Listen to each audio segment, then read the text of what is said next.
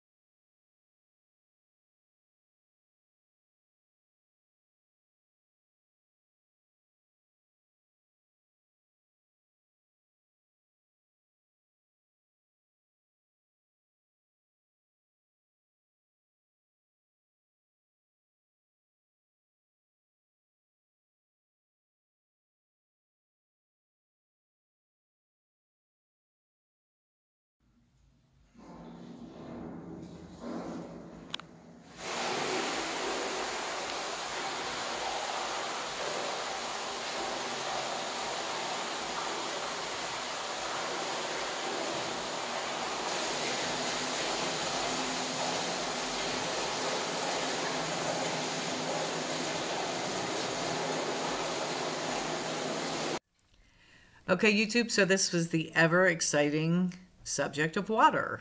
On a serious note, I mean, we obviously all need water every day. And I just wanted to do this video just to show someone that may possibly be moving to Mexico or new to the area. And maybe somebody that's just curious, like how the water works here. Again, we don't use any of the water that runs through the actual lines in our house for cooking. We use all the jug water to boil water, to make pasta, to wash our fruits and vegetables. Yeah, I mean, not anything super exciting, but hopefully this helps somebody out that is kind of trying to do some research and see what to expect when moving to Mexico. So any comments, questions, you want to know something more about our plumbing, our water, how things work, please, leave a question down below in the comments, and we'll talk to you guys soon.